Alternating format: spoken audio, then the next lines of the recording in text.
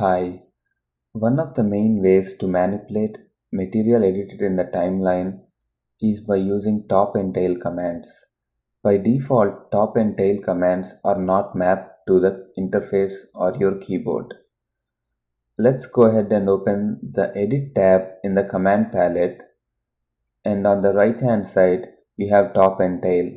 Let's drag and drop them onto the interface. In the timeline, select only those tracks you want to edit. Place the position indicator where you want to perform the edit. Now, click on the top button. As you can see, this extracts the footage from the start of the segment to the position indicator.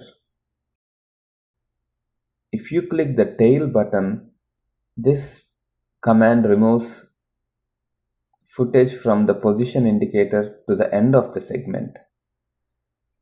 Thank you.